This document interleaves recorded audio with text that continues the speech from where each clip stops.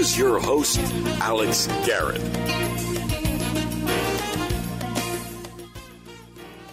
Well, on this edition of Adapting with Alex Garrett, I got to first give a shout-out to David Oliva and his brother Chris Oliva as they introduced me to my next guest. You might hear him with CUNYAC, the CUNY Athletic Conference.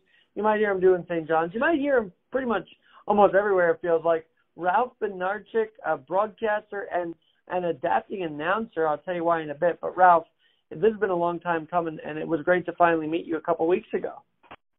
Absolutely, Alex. I knew it was you when I saw you, but I was, of course, busy broadcasting the game. It's still great to finally connect. And, yes, Dave and Chris Oliva should get tremendous credit for years ago connecting us. And credit is where credit's due. And we'll talk about the game we were at because it's a special kind of thing, and I have a couple former schoolmates from the Viscardi School on that. But adapting as an announcer, not just sports-wise, sport to sport, but now we're dealing with a pandemic. And so let's start there. You just told me that things are really, it's not easy right now. So adapting to this wave of COVID, is it any different to the last time, like when real cancellations were happening last year? It's about the same. Things are happening basically by the day, and any game that happens at this point, I don't think this is going to be this way for the spring. I think this is more of like a hot period that we're looking at. But I think this is a situation where every game you get through, you consider that a blessing, and that's it. And take it day by day. We try to get through it. It did seem like, for example, the February and early March spring 2021 cancellations were much higher than it was in April and May. So as we went on, I think that will also be the case here. Well, let's talk about March 2020. Obviously, you're in the stride for broadcasting. We're about to hit the March Madness in all the divisions, by the way. And then all of a sudden it just shut down. And I don't know. I know you like to get political, but let's talk about career-wise. What was that first like? Because I think people want to know, what are these broadcasters going through day in and day out during a pandemic starting in 2020? Yeah, you're hoping for every broadcast to happen, but you have to know that you have to be very flexible and ready to move. As things change, game times change, you just have to be super flexible and take whatever's there. If every game happened, I'd be thrilled. But we were operating through the fall. Like, for example, the fall was like a 98% execution, where very little got canceled. So obviously here in the wintertime, because the virus is seasonal, despite what people may or may not think about it, it is seasonal. So of course cases are going to be higher, just because of that, because where we are on the calendar. So you got to be flexible and prepared to move, and it also makes you think, you know what, when the work is there and the games are there, you got to take everything when it's there, because you just don't know when you can go through a dry spell. Well, it's interesting because a couple of years ago, you mentioned to be grateful being on the air, and you see guys like Tom Brenneman, great broadcaster, but sometimes people say something, it's like, you have the opportunity to be on air. Why are you saying that stuff? But that's another conversation for another day, unless you want to weigh in on that type of thing too. Like, when knowing these games may not happen, it makes every word matter even more, doesn't it, on the air? Of course it does. And I think all these athletes have to know that too. That all the games you play, you just don't know if your next game might not be for 2 weeks. And it's not just the next game you play, but what kind of condition is your team going to be in? Like a stoppage could wreck a season. So you better take every game and every practice seriously, because you just don't know how significant that game is going to be, because you may have a chunk of your schedule wiped out.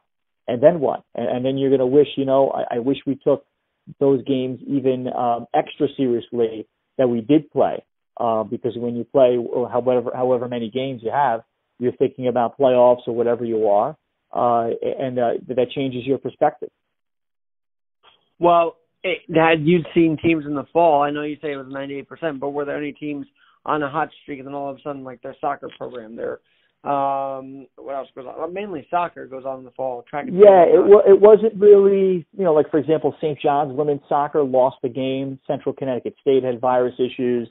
I can think of, there were some non-conference volleyball games canceled or moved. So it wasn't. It was 98%. So in the grand scheme of things, it did not affect those seasons. I think all playoff games happened. Nobody from New Jersey or Long Island High School or anything I heard of, had their season stopped and people declared, winners by forfeiture. None of that happened. It was just the occasional cancellation here and there that occurred, and even some of those got made up.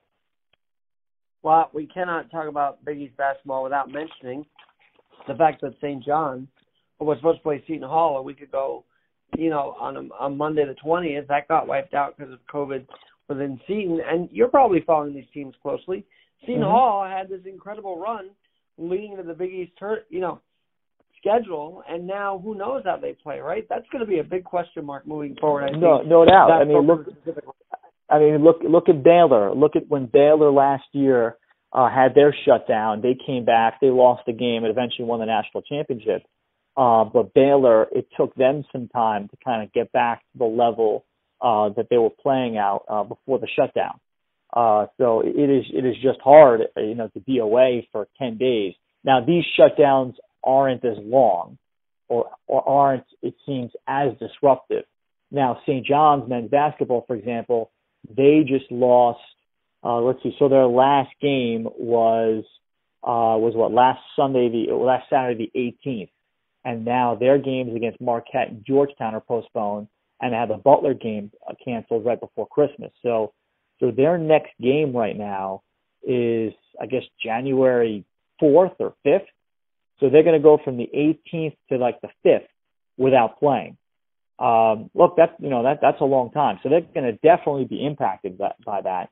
Now, I think they are practicing compared to other teams that went a long time without practicing. So, yeah. And Ralph, when you think about that game against Pitt, they could have had a win. It was a bad loss, wasn't it? Against Pitt there at the Garden. Certainly it was, because Pitt is a bottom 4 or 5 ACC team, but they were playing without Julian Champagny, who was out with the virus. So it's still a major problem, but it still shows you how great of a player he is, and also that the rest of the team needs to develop in a big way. That they need to rise up another level and not rely on his 21 points and him playing grade A+ basketball the way he is every game against quality competition. So that's what I think they need to conclude off of that game. And Posh is still there, right? Oh yeah, Posh Alexander. Yeah. Posh is still there. Yeah, the rest of the team is healthy. It's just that, look, they scored 55 points without Julian Champagny against a, bottom 4 or 5 Pitt team in the ACC. That at the Garden, that's a game that, a team that feels that they are quality wins, even without their best player, but they didn't. So that's also, I think, it concludes that they rely on Julian a little bit too much, and they need to take that message. The rest of the guys need to take that message with them. Rob, I got to ask you, because you're in on this, you've seen it day in, day out. You mentioned that Champagny had it, but I don't think anybody else on St. John's. So what's the protocol? How many players have to be in a protocol to begin with that you're seeing before a program to even shut down a game? It's 7 scholarship players, and I believe it's 2 coaches that have to. That's the minimum that you have to be able to have. So that's why it's a little surprising, but that tells you the volume of positive tests going on, that this many teams. The release doesn't say the Marquette and Georgetown games have been postponed due to health and safety protocols. Typically, the releases will say which team has the issue. Now, St. John's game against Butler got canceled because of St. John's issues, because they had 2 more guys in Coburn and Soriano come up with the virus. So my guess is that more guys than just those two came up with it. But it's very hard to know exactly whose issues they were. But look, I think that we're in a position where all leagues and teams should be in a position where they should pivot.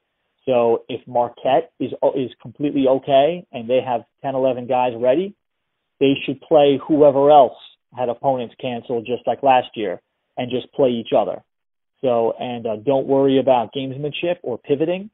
And whoever's good, just turn around and play.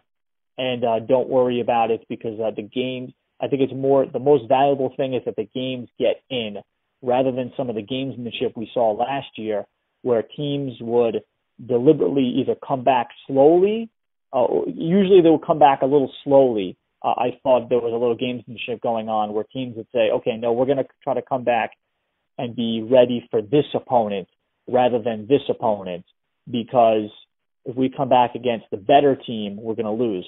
So we want to come back against the lesser opponent. I think there was a lot of that taking place last year.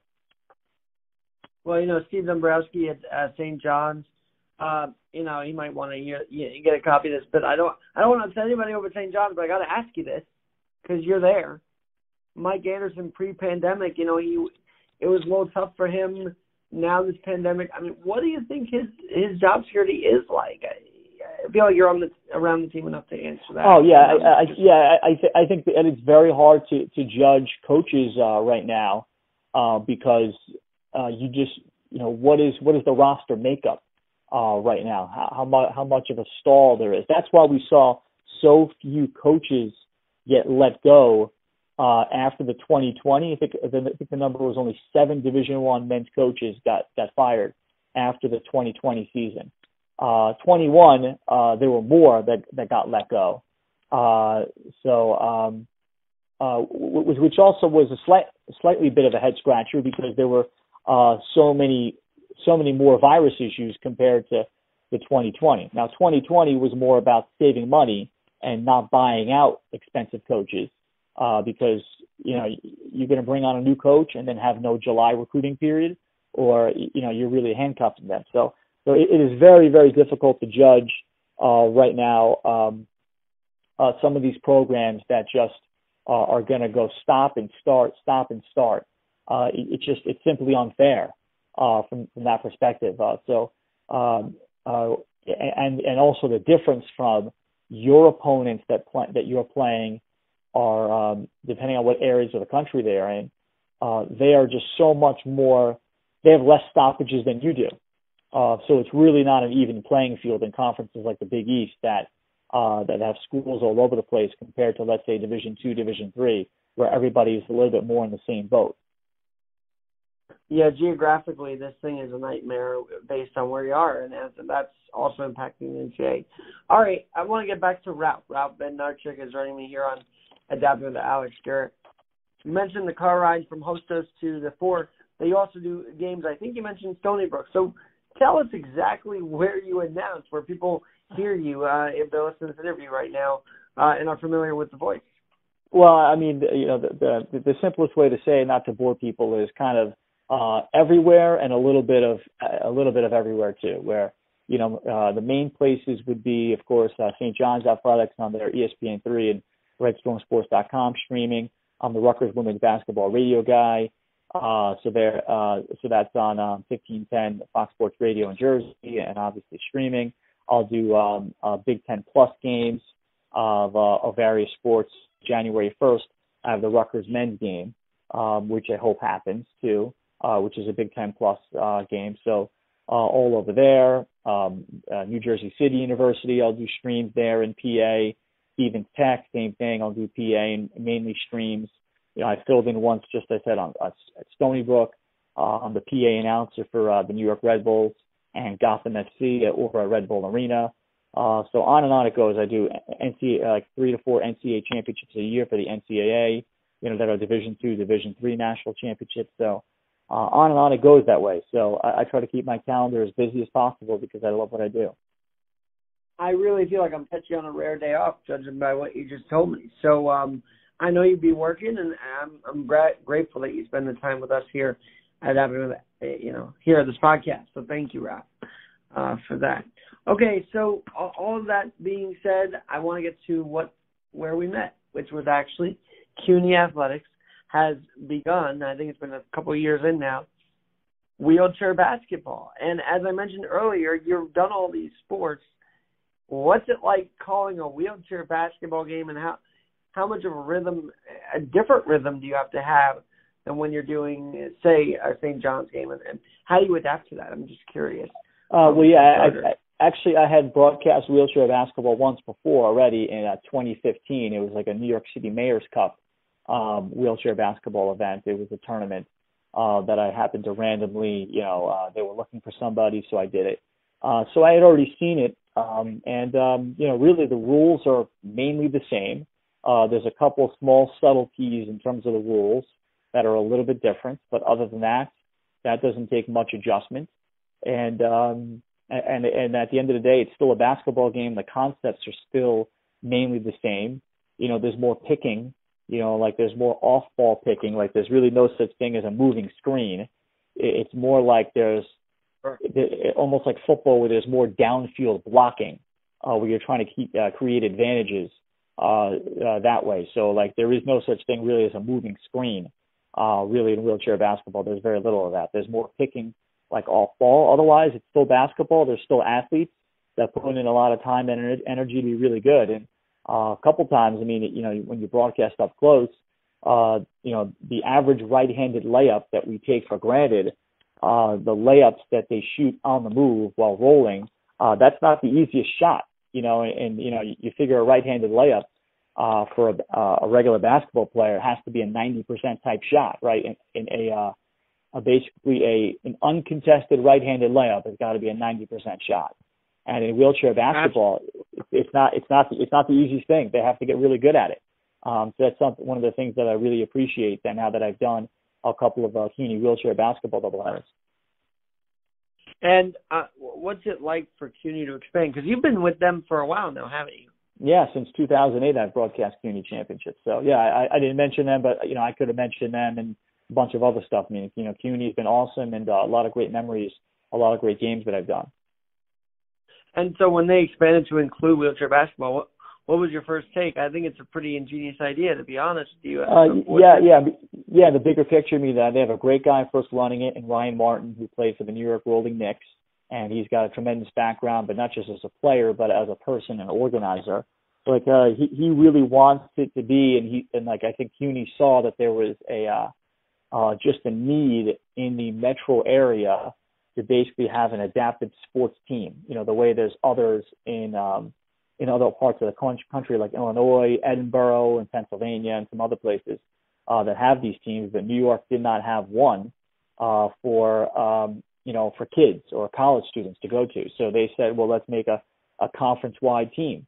There was a need for it, and he really wants to build it up where there's going to, I think someday he would want it to be where there's going to be a women's coach, head coach too, and a separate men's coach too, where they're really built up to that standpoint. So, it's definitely a great idea, and it's something that it just gives another outlet, and the more attention it gets. Ryan, I think, is, he's actively recruiting and looking for players, so that I think his dream is that they have 12 men's players, 12 women's players, and they're all truly college students, and to build an empire that way, and it provides an opportunity for the tri-state area for all those kids that have any kind of disabilities to have a place to play sports.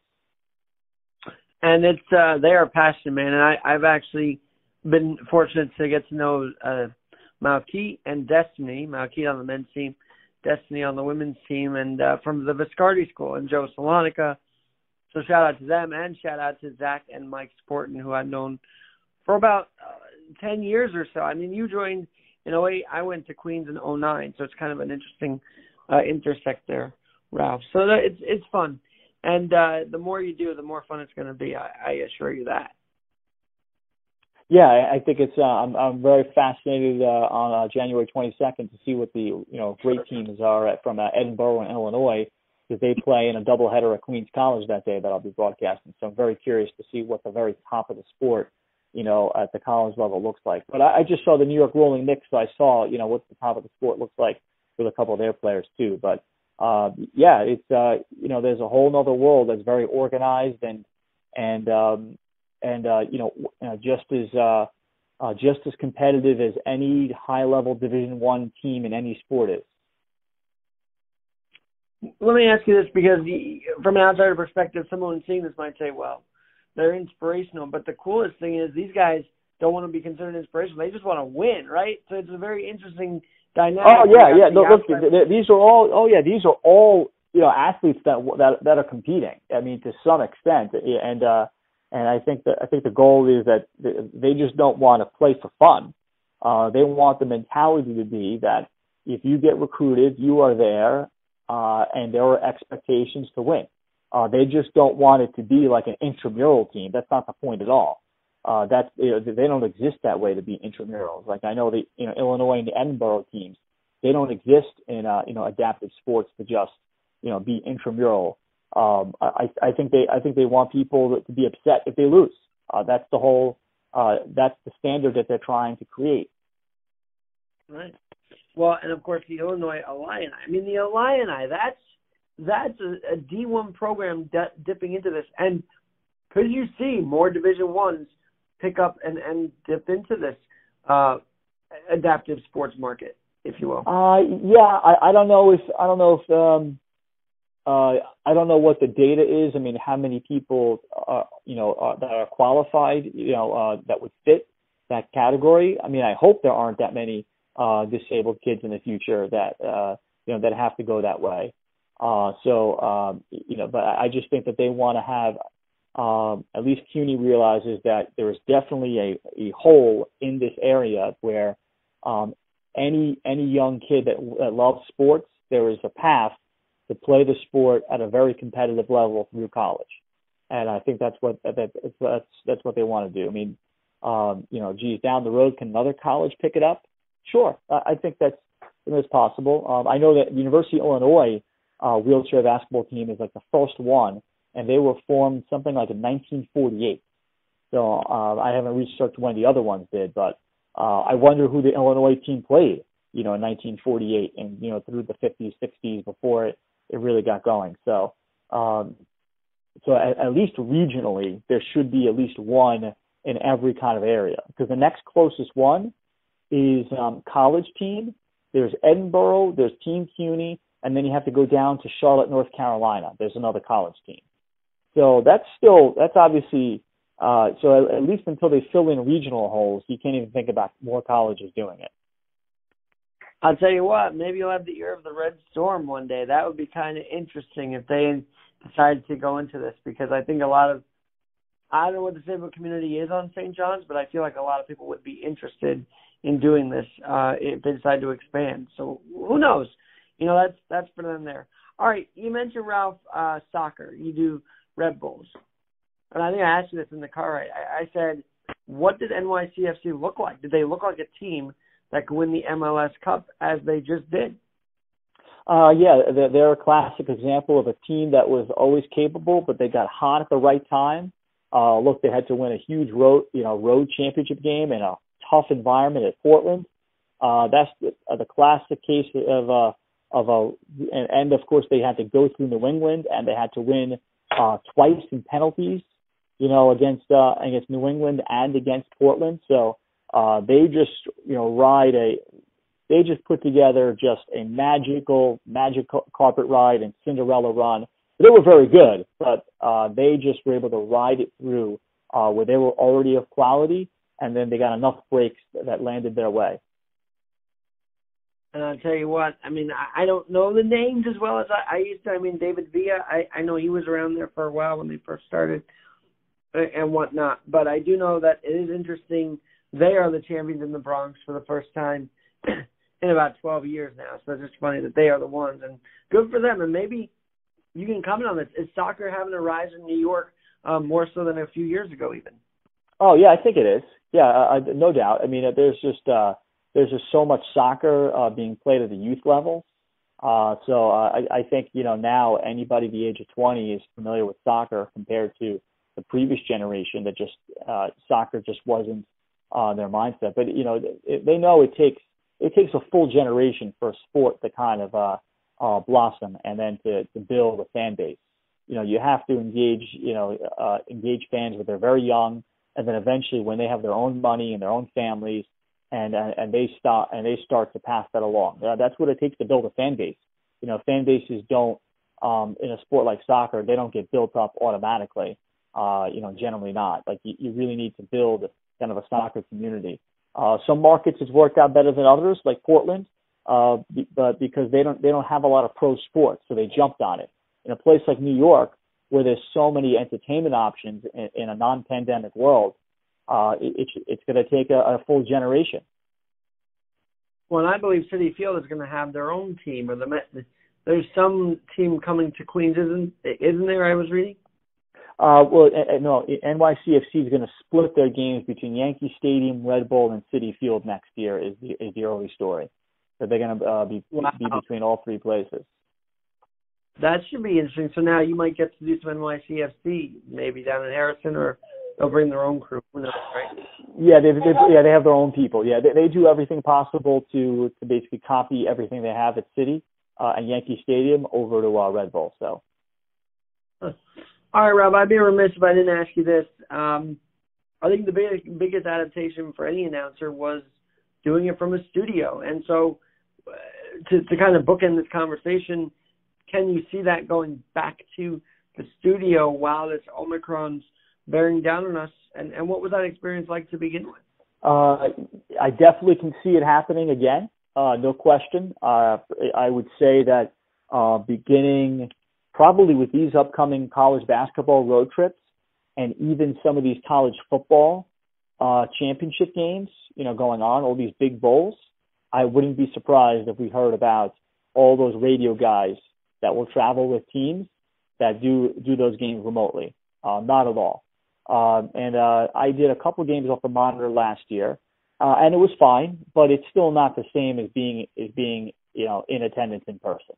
You just miss the sights and sounds, and it's still not the same. It's very doable, but you still miss. There's nothing like being at the game. No, and the gut wrench of seeing the empty stands everywhere last year. You don't want to go back. We don't want to go back to that. And with people being vaccinated, there's no reason to go back to that, as far as I'm concerned. If I can add a little editorial there. Yeah, I mean, nothing would surprise me if, we're already seeing fan restrictions, so it wouldn't surprise me if we go to a non-fan, let's say, kind of game by game, where places say, no fans for the next two games, something like that. I would not be surprised if the Knicks say, we're limiting to 50% capacity for our next three home games, or something like that. Well, we'll have to see if we pray not, but we'll have to see what happens as this thing keeps, as I say, bearing down on us. But Ralph, in the meantime, thanks so much for joining us. And I know you like politics. We can get into that another time, but I wanted people to just get to know you and who Ralph Bednarczyk is. I know you've been accomplished and been around the sports scene. So thanks for spending time with here on Alex Garrett Podcasting. Alex, it is absolutely my pleasure. And I will probably be out there on January 22nd. We'll have to see if that works out for the CUNYAC games. I'd love to be out there with you guys. So we'll see. Yeah, me too. I hope that those games happen. And look, we're all taking it day by day. We're in a mode, especially in New York City, where you can plan stuff on paper, but don't necessarily count on anything happening. Just plan things on paper, but just worry about tomorrow. That's the motto. Amen to that. All right, Ralph, thanks again. And where can people find you, by the way? Social medias. Just Google me, Ralph Bednarczyk. You'll find me on Facebook and start from there. Very cool. All right, Ralph, thanks again. And I'm Alex Garrett, where we're always adapting.